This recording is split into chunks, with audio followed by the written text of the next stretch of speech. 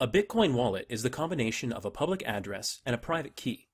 In the past, we've talked about different kinds of Bitcoin wallets. Hot wallets, which are connected to the internet, mobile wallets, which are installed on your mobile phone, and cold storage wallets, like paper wallets or Trezor. Today, I want to add a new type of wallet, brain wallets. The basic idea of a brain wallet is that your private key is memorized by heart and not written down anywhere. Using this method, the only way someone can gain access to your Bitcoins is by forcing you personally to tell them your private key. This, of course, is a much more secure way to store Bitcoins, but it's also not very user-friendly. Private keys are very long strings of numbers without any meaning, so how can someone remember such a long mashup of letters?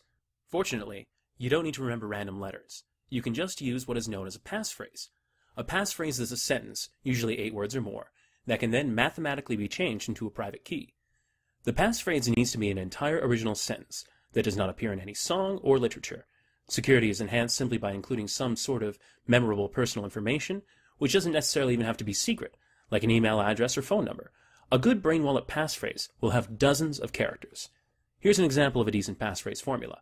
Your mother's birthday multiplied by your favorite number, plus every other word of some obscure phrase that holds a special meaning to you, plus your home phone number when you were a kid, plus the first 5 words of your best freshman year English paper, assuming it isn't searchable online.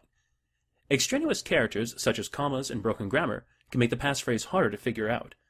Once you have your passphrase memorized, you can use programs like brainwallet.org to create your private key and public address from it. When doing so, make sure that your computer is not connected to the internet and that you're using private browsing so that no one will be able to steal your passphrase. Now you know what a brain wallet is and how to create it. For more information, visit 99bitcoins.com. All the information you need to get started with Bitcoin today.